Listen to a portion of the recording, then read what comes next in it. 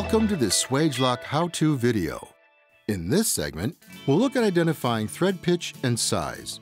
Thread pitch and size are very important to anyone who uses fittings or any threaded components. Here's what you'll need to perform the procedure shown in this brief video. A caliper, a pitch gauge, a thread identification guide. Let's take a look. Threads have peaks and valleys, referred to as crests and roots. The surface between the crest and the root is called a flank. Tapered threads, which may also be referred to as dynamic threads, are designed to seal as the flanks of the mating threads are drawn together.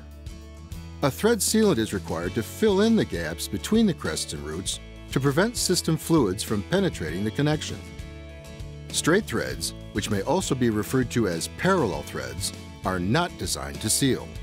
They must rely on other factors such as a gasket, O-ring, or some kind of metal-to-metal contact to create a leak-tight seal.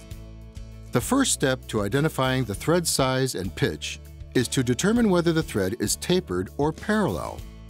Tapered threads are at an angle in relation to the center line, while parallel threads are parallel to the center line. Use a caliper to measure the nominal male or female thread crest-to-crest diameter on the first, fourth, and last full threads. If the diameter increases on a male end or decreases on the female end, the thread is tapered. If all the diameters are the same, the thread is a straight thread.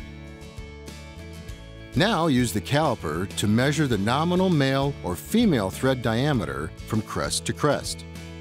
For a tapered thread, measure the fourth or fifth full thread.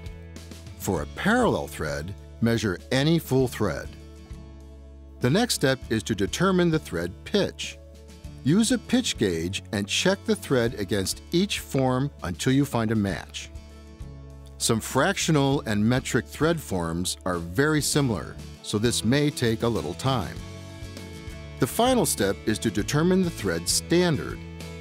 Take the information you have gathered, the thread category, the nominal diameter, and the thread pitch, and use a thread identification guide, such as the Swagelok Thread and End Connection Identification Guide, to identify the thread. Refer to swagelok.com for additional information. Thank you for watching. We will continue to develop videos like this to help you get the job done. Get more information by watching our other videos or by contacting your authorized sales and service center.